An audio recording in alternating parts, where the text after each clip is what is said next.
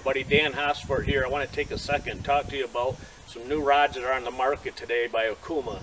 I've had the better part of a season now running the Deadeye Custom Series.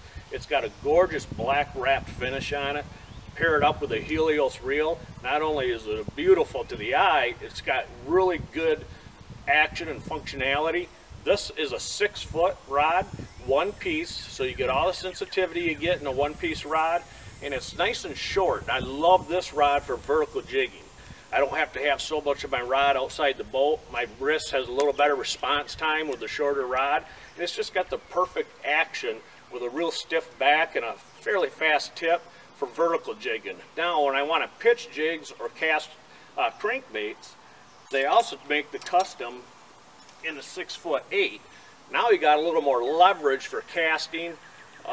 It's got a little bit faster tip on it, a little bit softer first section of the rod. Makes it real good for getting good distance out of casting crankbaits. Again, it has the same beautiful black wrap finish on it.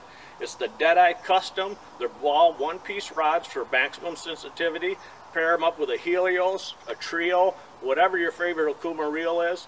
It's just for the price point, you can't beat it. Again, it's beautiful new Deadeye Custom Series by Okuma. Check it out.